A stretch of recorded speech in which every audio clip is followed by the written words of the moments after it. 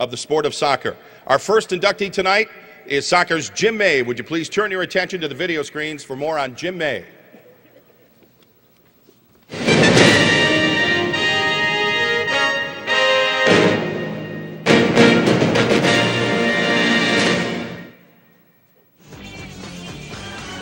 The game of soccer hardly registered a blip on the Western New York Richter scale of sports until Jim May elevated its stature, first as a player and then as a promoter.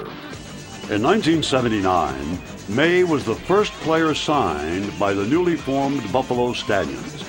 The Buffalo area soon became goal-oriented toward the indoor game, and Jim May, an all-star selection in 1981, was the leader.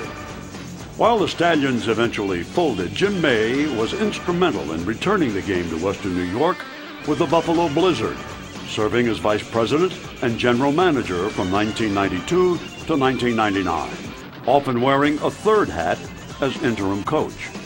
Jim May is a member of the Junior College Hall of Fame, the SUNY Brockport Sports Hall of Fame, second-team all-time Rochester Lancers, the team that first drafted him into pro soccer.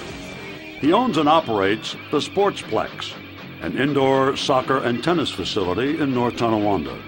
Due in part to Jim's untiring efforts in introducing kids to the sport of soccer and giving them a chance to play, soccer is #1 in Western New York for youth sports participation, with more than 100,000 area youth playing soccer.